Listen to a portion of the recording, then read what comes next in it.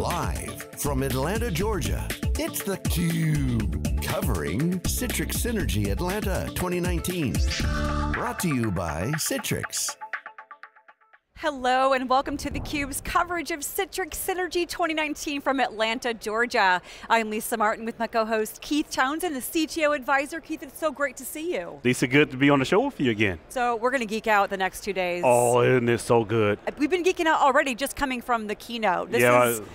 It was really good. There was meat, there was announcements, there was news, partnerships. Citrix is a 30-year-old company who's done a lot in the last 12, 18 months to transform, from rebranding, product names, et cetera, lots of launches and announcements. And something that really piqued my interest as a marketer this morning is hearing the influence of consumerization.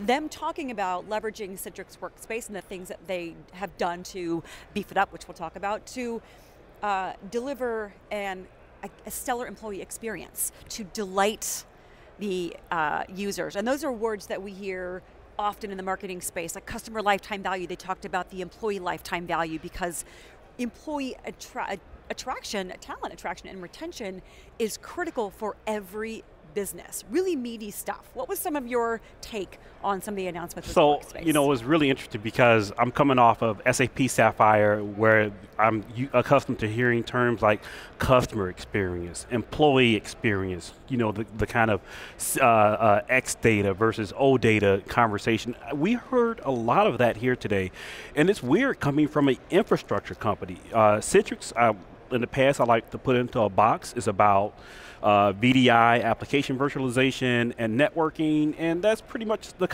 conversation. It stayed at the IT infrastructure leader perspective. Today we heard a lot that broke out of that, and it was going into the C-suite and delivering not just technology results, but business results. It was a lot about making transformation real. You're right, it was about making it real, and if you think at the end of the day, I think I heard a stat the other day that by 2020, which is literally around the corner, 50% of workers are going to be remote.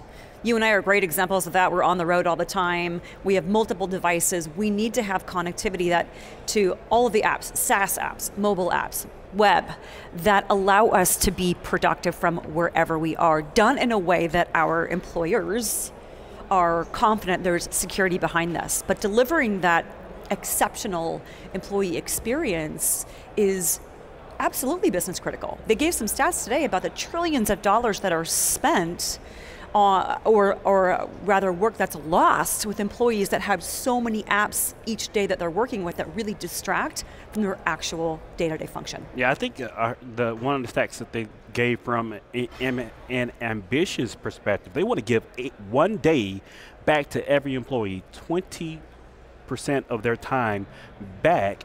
I think the stat you referred to, some $7 trillion of productivity is lost from just hunting and pecking inside of applications. Both of us work remotely. You work from your tablet. I work from a tablet or my phone a lot because I just, it's low powered. It lasts the day. But yet I still need to edit video. I need to sign invoices. I need to create statements at work. I need to be just as creative on the road as I am at home. It helps me to compete against larger competitors, but more importantly, offer a different customer experience. And this is what Citrix was talking about today, was more than just VDI. It's about picking up any device, asking basic logical questions like, what is the status of the latest big deal, and getting that status from Salesforce without, again, hunting and pecking from whatever device you're on.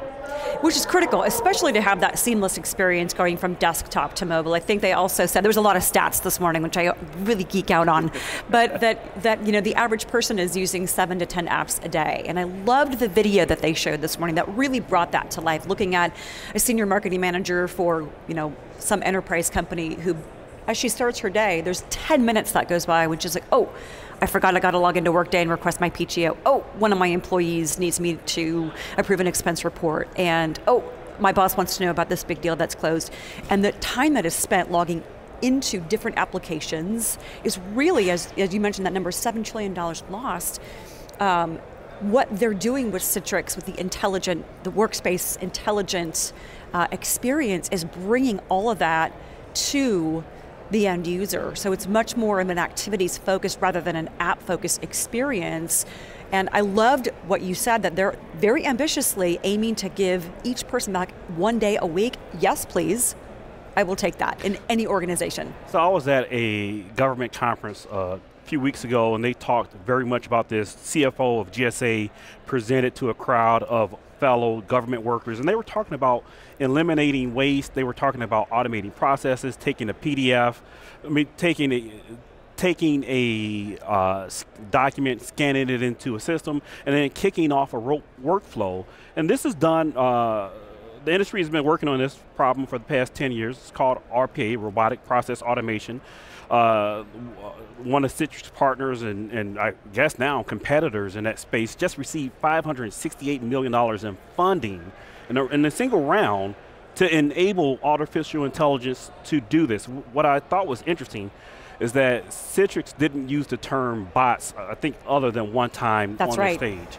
But these are essentially bots that take redundant processes, automates them to ultimately add value. I'm anxious to dive in and talk about how Citrix is taking stuff like, they mentioned mainframe, AS400 applications, integrating that in Salesforce without having this huge multi-million-dollar project to rewrite these core business applications and processes. So, you know, it's a really exciting time in the industry. Citrix has really stepped up and saying, you know what, we won't settle for just having a good business in this application virtualization and network space.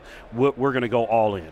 So one of the things I saw on Twitter this morning, as you and I are both tweeting during the keynote, which we just came from, is you talked about RPA right away on Twitter, and it's something that you heard instinctively with what they were saying. What are your thoughts as to why RPA as a term wasn't discussed? Do you think it's the type of audience that's here? Is it just not a term that resonates as well as AI and machine learning, which are buzzwords at every event we go to? And I think a good portion of that is a mix. We're at a conference that's very IT-centric. Citrix is one of the core IT infrastructure vendors. So when you throw out a term like robotic process automation, you instantly think, gaining productivity from me and your level maybe, but from a IT infrastructure practitioner perspective, robotic process automation has a resonance with being equal to eliminating jobs. If you're going to automate the integration between VMware vSphere and Citrix desktop virtualization and that administration piece, which these solutions definitely can do that, what's left for me to do the work on? If you're going to automate the provisioning of DNS and IP addressing and all these mundane tasks that administrators probably spend 50 to 60% of their day doing, you know what, that's threatening. To say that, we're going to give you the same tools that we give to make the workspace available today from an application perspective, and to tackle that from the concept of this is just extending that ideal in what your job and what you do today to adding true business value.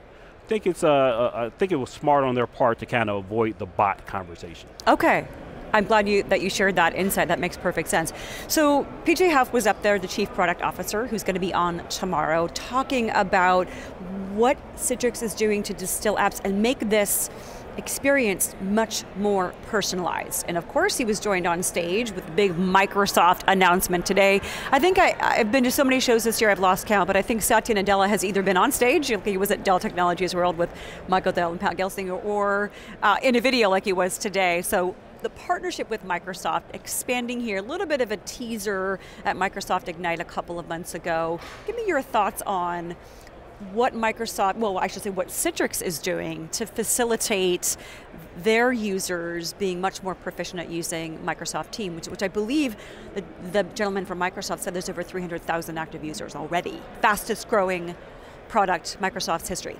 So when you talk about collaboration, you can't collaborate without these tools, whether it's Teams, Slack, whatever. It's become an integral part of how we communicate, how we interact. I know a lot of friends that I have are moving from Slack to Teams just because of the integration with Office 365, they can collaborate around, and I think here on theCUBE we talk about data as being the key.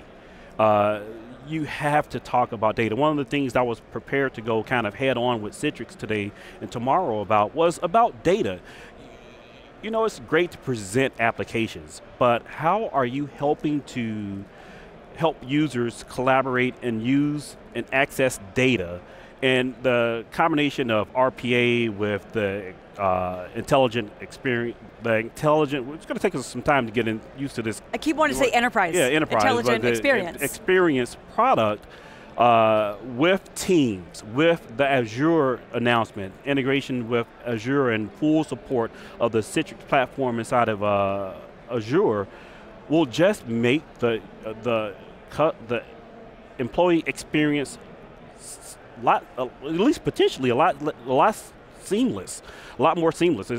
I'm super excited about it. You can't tell in my voice. I haven't gotten excited about Citrix in a long time. And this is the first time they had theCUBE at Synergy since 2011.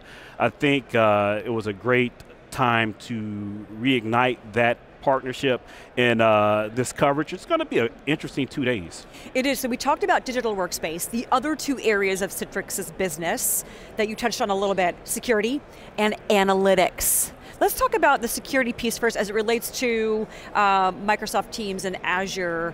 SD-WAN is becoming more and more absolutely critical to ensure that, because as people, we are the #1 threat vector in any organization. Not that we're all bad actors, but because we just need to get things done as frictionless or seamless, as you said, as possible and efficiently as possible.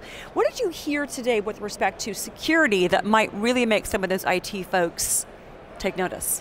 Well, we want to work from any device. Like, I want to be able to, ideally, if I say, you know what, I want to pick up a new Surface tablet, when I go to Atlanta, I don't want to pack my iPad. I want to be able to pick that up and work. If I go to a kiosk, I want to be able to, even if it's running Windows XP, I want to be able to do my work. I want to be able to do my work from any device. This is a nightmare for system administrators to say, how do I control security while making the experience frictionless? Those two things don't seem to go together. So Citrix, whether it's with this new announcement with Microsoft with Teams, it's traditional applications around SD-WAN, enabling access from remote locations at and Citrix is kind of, this is their bread and butter, offering remote access to applications securely and fast. This is, you know, Citrix is starting to formulate a really great end-to-end story about making applications, data, and more importantly, business answers and capability available anywhere securely. So it's a great story. It really is. So if you're excited, you already know how excited I am. I think we're going to have a fantastic day today and tomorrow. We've got a whole bunch of the C-suite from Citrix on. We're also going to be talking with some partners and customers. And interestingly, as a marketer, this piqued my interest as well. They have the Innovation Awards. There are 3 finalists. We will be talking with all 3 over the next 2 days. And this is a customer awards program that anybody can vote on. So I haven't seen that before, so I'm excited to understand how Citrix is enabling them to have this great employee experience, which is more and more critical as the shortages and the gaps are becoming more and more prevalent, and also how these customers are reacting to some of the news announced today with Microsoft, the intelligent enterprise, and how they see their employees and attracting and retaining top talent as actually really mission critical. So we're going to have fun, Keith. I agree. All right. You're watching Keith Townsend and Lisa Martin live from theCUBE. We are on the show floor at Citrix Synergy 2019 from Atlanta, Georgia. Stick around, Keith and I will be right back with our first guest after a short break.